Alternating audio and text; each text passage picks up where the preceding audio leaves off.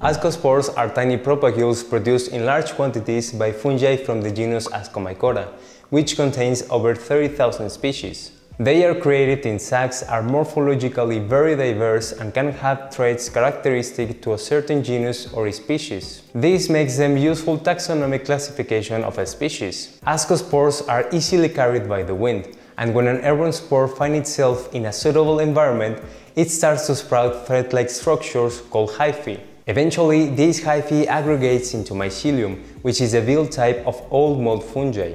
Ascomycetes can also use rain, insects and animals and even fog to disperse their spores.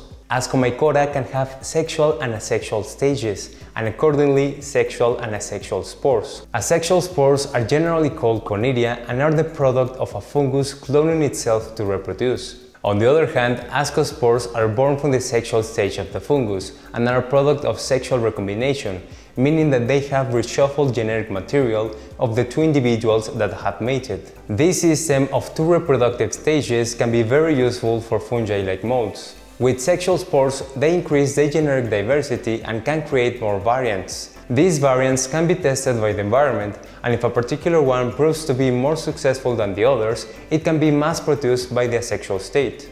When your rooms are lacking sufficient ventilation and sunlight, they are sure to develop molds. Some of the most toxic ones can create ascospores, potentially hazardous to your health as some can be allergenic and toxic. Long-term exposure to this type of mold with high allergenic potential could severely challenge your overall health, making you vulnerable to many fatal diseases. If you suspect having a mold problem, call Moldbusters and we will take care of it. To become an expert in identifying mold in your home, and if you want to learn more about molds and other fungi, check our mold library on bossmold.com and subscribe to our channel.